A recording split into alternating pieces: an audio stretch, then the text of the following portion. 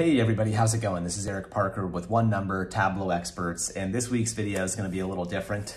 Instead of walking through a problem and a solution, we want to do the unveiling of a tool. So we've been building something in the background called the Tableau Whiteboarding Workbook, and we want to take a minute to talk you through it and drop a link to it below.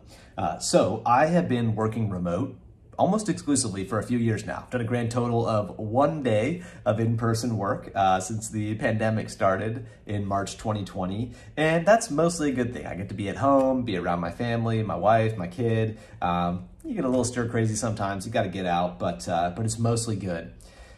One of the things I have missed most about in-person work is the ability to be able to do whiteboarding in real time. Because when you're, designing a data product and, you're working with somebody, hey, what about this visual? What about that one? The whiteboard is so nice because you can sketch something so quickly. So my go-to move in recent years, I suppose, has been sketches on a legal pad that I'm holding up to my computer screen. I've tried some online whiteboarding tools and I've just found them to be a little bit too clunky, a little bit hard to switch, shapes versus freehand versus whatever.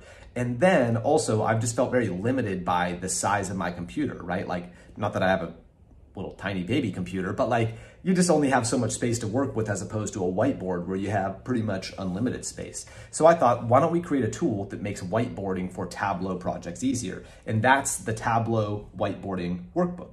So what I've done in this workbook is I've thrown together a bunch of the most practical charts that I use in sort of my day-to-day consulting.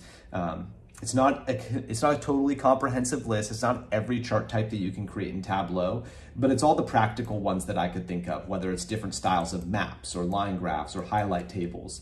And what it's really meant to do is give a pretty wide perspective of some of the different types of charts. So that if I was talking to somebody and I said, we really want to talk about which of our products are performing better or worse than last year, I could just take something like my diverging bar chart.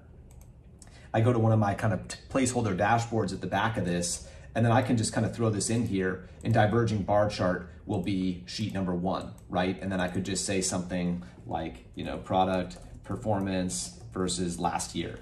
And now I've just made a little note to myself of what that chart represents. So that's the idea and the inspiration behind this workbook.